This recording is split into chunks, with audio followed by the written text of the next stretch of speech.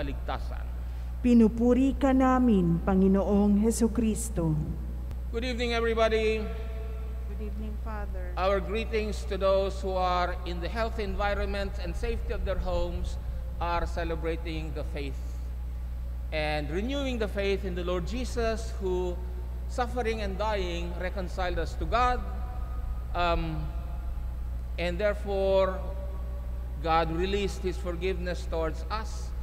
And at the same time, by rising from the dead, He opened to us the new reality which we call hope. And in overcoming death, He also tells us that there is nothing actually that cannot be overcome by faith. These words of the Lord Jesus, our faith in the Lord Jesus, which we are celebrating in tonight's sacrament, is the first thing that we should understand as the context of our gathering today. In the sacrament of the Eucharist, He is very much present in our life. He walks with us, He strengthens us, He nourishes us with the bread of life, which is His body. The second context in which to appreciate the gospel today is that life is a journey. And we are on the first day of the 5th month of the year. And slowly we are moving forward. And for us Christians and for those who believe in the Lord Jesus, our destiny is what the Lord refers to in the Gospel of St. John, in my Father's house. That is where we all would be seeing each other, celebrating the company of those who have gone ahead of us in our Father's house. And a brief word on death. Well, nobody can live forever in this world. If we look at Jesus, His cross reminds us that even the Son of God did not escape the reality of dying. So, if the Son of God, who is not supposed to die, died, so let us also accept that reality as part of our journey.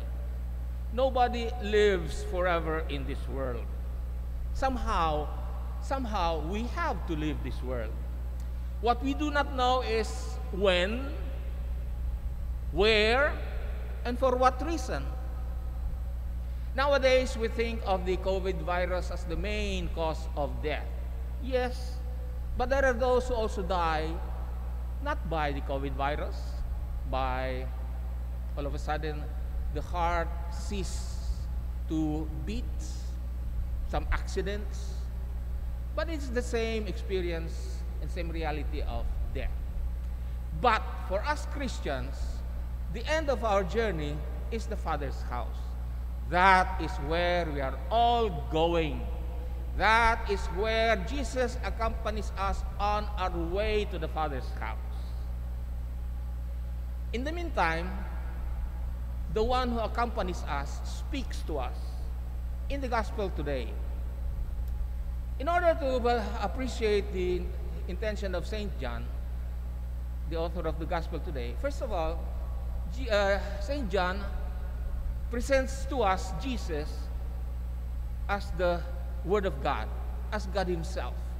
For those who are familiar with the first lines of his gospel, it states this way: in the beginning was the Word was with God, the Word was God. So St. John presents Jesus as God Himself. And something of the situation wherein John writes the gospel, it is the year 90.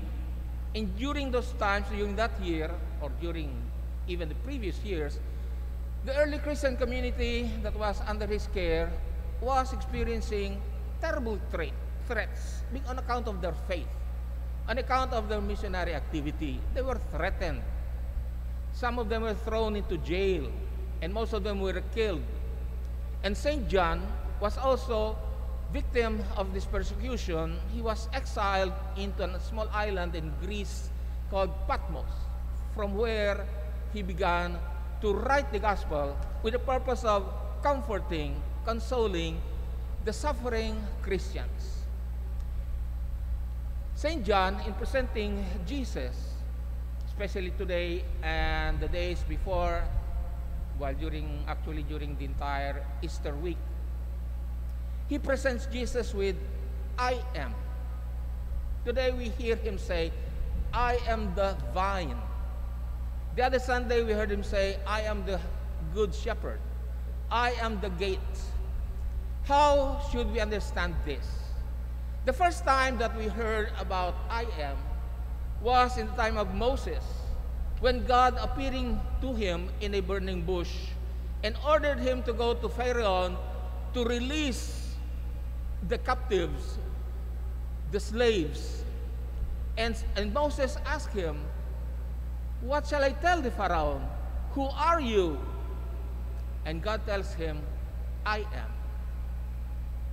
When St. John speaks of Jesus as God, he presents him precisely with those two words, I am. I am.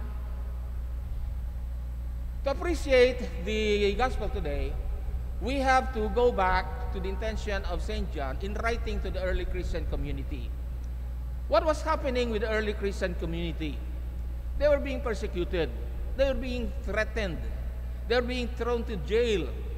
And because of this, we can imagine that some Christians, some disciples of Jesus, would like to abandon the faith. That some of them were also doubting if they were actually following Jesus, and was it worth the following of Jesus when all around them were dangers of persecution and threats. So St. John addresses the early Christian community in their fears by saying, I am. That means to say that they are following God himself. And in the message of the gospel today, directed to those fearful and doubting early Christians, St. John makes Jesus say, remain in me. Manatili kayo sa akin. Remain. Remain. And in this remain, Jesus explains that the fruitfulness of the disciples is precisely that amidst the threats and difficulties that they were undergoing, is precisely staying with the Lord. What is this for us today? In a way, we are also persecuted, not for our faith, but because of the danger of the pandemic. And because we don't see kind of lights at the end of the tunnel, and because even if we hear of vaccines, there is still a lot of confusion. And we cannot blame those who are so deeply moved and touched by these confusions to even question their faith in God. Where is God? Why does He allow this evil to happen? If God is good, why this evil? So, to those of us in this journey towards our Father's house, St. John makes Jesus, as he made Jesus speak to the early Christian community, the same message. Remain with me. Stay with me. Because moving away from me, abandoning me, you cannot do anything. You will be fruitless in your faith. In spite of your efforts, you cannot do anything. So the purpose of this reflection is to help us renew our faith in Jesus. In spite of the fears and doubts that we feel around us, we are being urged by Jesus to stay with Him, remain with Him. And the reception of Jesus in Holy Communion for those who are celebrating their faith in the comfort and safety of their homes through spiritual communion, the message remains the same. Stay with Jesus. Don't lose your faith. Don't lose your hope. Remain with Jesus. Jesus, who has conquered death, will be the source of our strength. We ask the Lord for ourselves, that in spite of this difficult journey that we are in, that we listen to the word of Jesus, who asks us to remain with Him because He is God. And to those who are in doubt, to those who are fearful, we pray for them, that they open their ears, open their hearts to listen to the one who is able to comfort them. Jesus, remain with me.